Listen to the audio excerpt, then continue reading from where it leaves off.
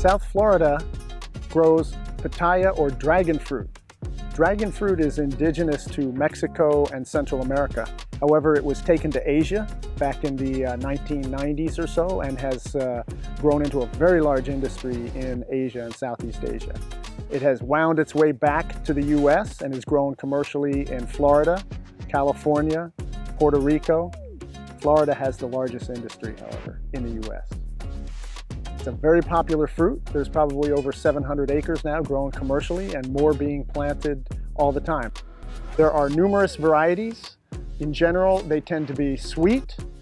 They come in magenta colored pulp, white pulp, and also pink pulp. So there's a lot of diversity. What I would suggest is you put it in the refrigerator and let it cool off and then go ahead and eat it fresh.